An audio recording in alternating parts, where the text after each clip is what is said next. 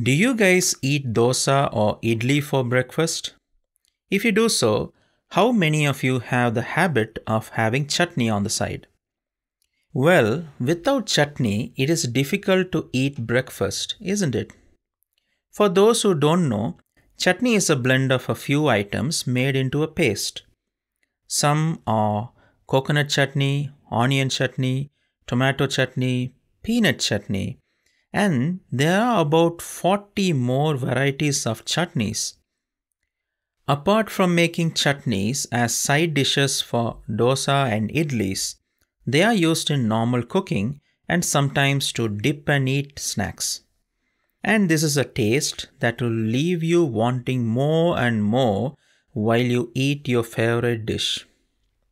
Do you know that some people treat us like chutney on the side? We will have friends and families, but there are those few who keep us for help or something that will bring benefit to them. It is like we exist on this earth to be a help for them and nothing else.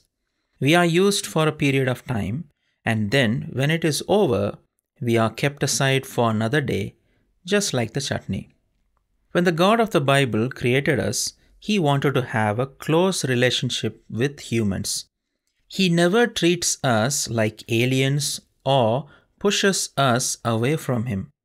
Never feel that you are alone today. Remember, He even calls us children. As it is said in the Bible in the book of 1 John chapter 3 verse 1, see what kind of love the Father has given to us, that we should be called children of God, and so we are.